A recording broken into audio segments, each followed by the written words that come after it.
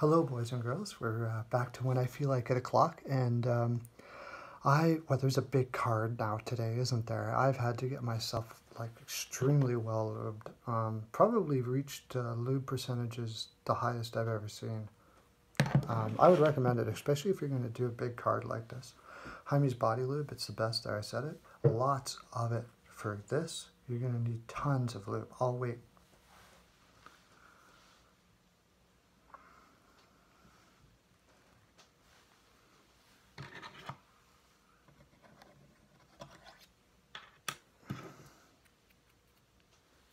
Okay, that should be probably not enough time. Just keep on going though. We got to get to this.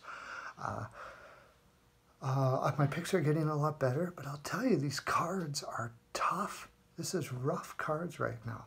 I was talking to masseuse Melissa there yesterday when she was massaging my head because I had a headache from trying to do all this, do these picks, like the heavy meditation that I'm into right now.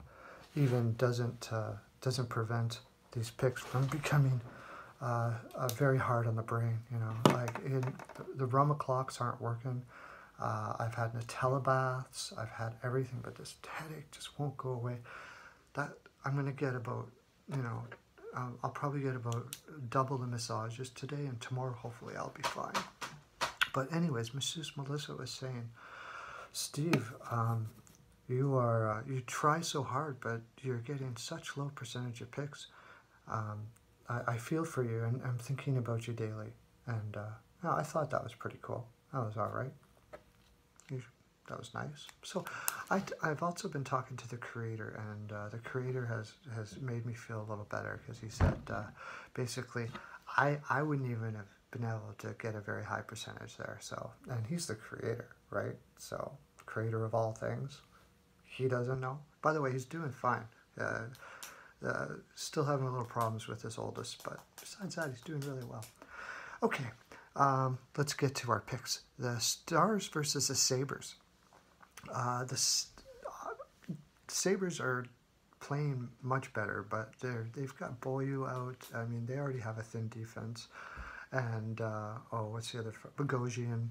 I mean, really, Bogosian's a top 4 defenseman, but still, for the Sabres, any defenseman out is not good. So I got to take the Stars because the Stars are, like I've been saying, playing balls out. Playing really well with Hitchcock right now. I take the Stars 3-2. Oh, by the way, I had these little ear things in because of my meditation. I forgot to take them out. Sorry about that. Rangers versus the Avs. I'm going to go, I've thought about this back and forth. Shattenkirk's out. The Avs have been playing, I wouldn't bet on this game for one thing. The Avs are on a roll right now.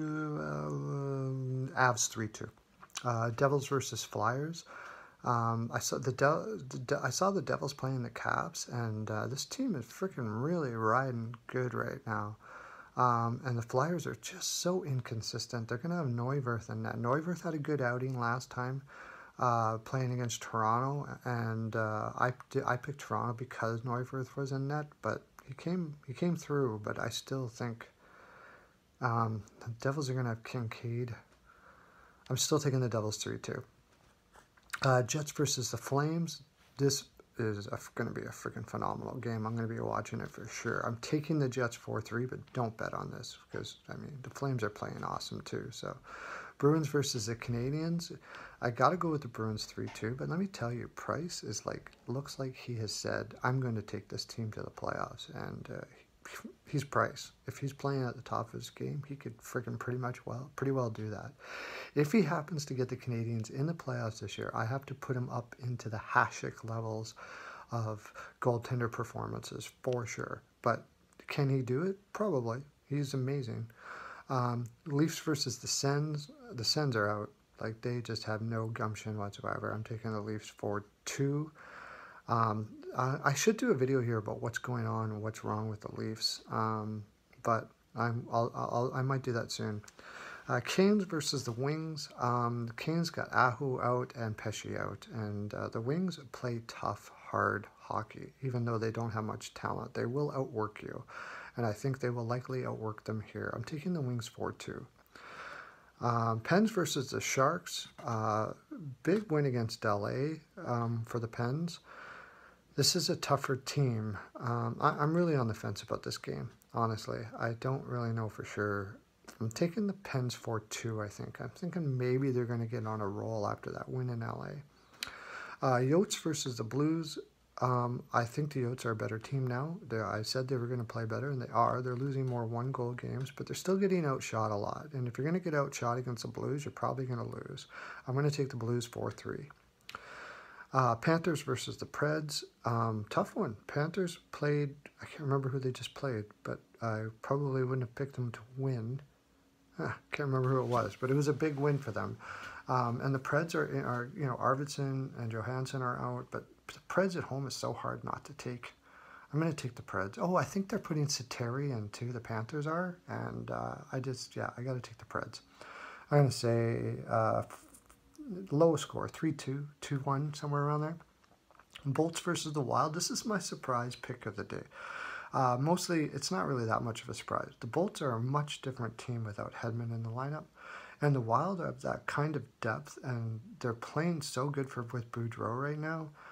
Dubnyk is playing very, very well. I just think that their depth could win over here. I'm going to take the Wild 2-1. And the Nucks versus the Oilers. Are they going to put Montoya in net? I think they should. And if they put Montoya in net, I'm going to take the Oilers. If Talbot's in net, my gut feeling is the Nucks are going to outwork this team. That's the problem. The Nucks are a very hard-working team. And the Oilers have just lost their gumption. If the Oilers would just skate as fast as they can every game, they would win more than they do. But they don't.